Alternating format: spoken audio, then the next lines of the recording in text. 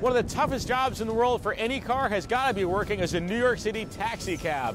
Well, now New York is trying out an experimental fleet of 6 all-electric Nissan Leafs to see if they can hack it in the Big Apple. There's a couple of things I'm wondering about. One is, how are they going to handle charging? I'm also going to find out, is this back seat big enough for me? You're an owner-operator. Yes, I own my own vehicle. I've been given this, a lease for 1 year, free of charge by Nissan North America. So I wanted to take advantage. How many miles do you drive on a typical shift?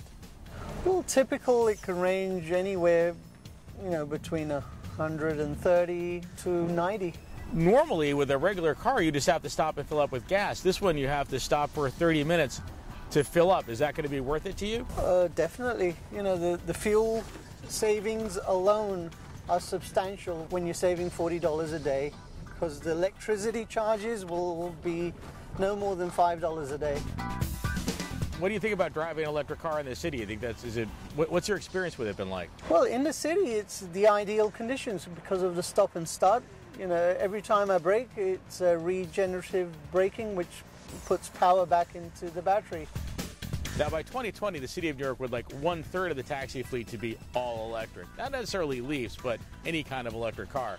And this is sort of the first step on that. Obviously, there's a lot of logistics to be worked out. For one thing, they're going to need more than 3 of those fast charging stations.